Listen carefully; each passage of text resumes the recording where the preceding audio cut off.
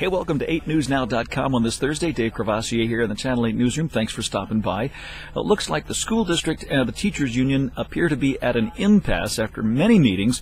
They can't seem to agree on a contract, so now it looks like a third party will likely arbitrate. We'll bring you up to date on that difficulty. By the way, tomorrow is the last day for our Tools for Teachers drive, trying to get the supplies that teachers need into their classrooms. We'll tell you what they most need and where you can drop off those supplies on our news this evening. Also, a bit of a tie in the decision as to who gets the contract to run Southern Nevada's bus system. We'll tell you about the politics at the center of that decision.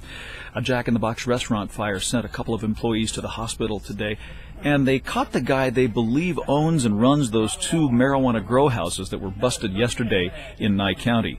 Stock market back up again today. Quite the roller coaster ride for traders and investors this week. Today it ended up over 400 points. And the annual Star Trek convention begins in Las Vegas today. Looks like William Shatner, Leonard Nimoy, even Patrick Stewart will be showing up for this one. It's a biggie. We'll have those stories and a lot more coming up on our news between 4 and 6:30, so I hope to see you there, okay?